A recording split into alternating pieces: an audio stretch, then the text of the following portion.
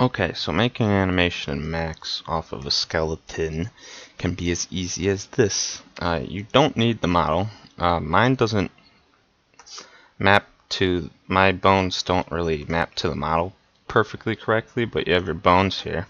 What you want to do is select Auto Key. That gives you this red highlight around the window. And then, oh, hold up, I still have this in here. So you can auto key, and then down here you'll see this. So if you want it frame 10, oh, hold up, I gotta delete my old keys. So if you want it frame 10 to have like Olimar reach his arm forward, you just go in here and you move the bone like that to reach his arm forward or whatever you want to do.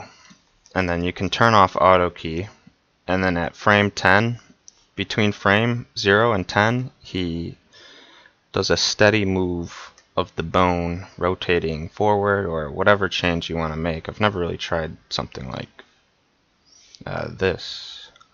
Let's say by frame 15 I want to have his arm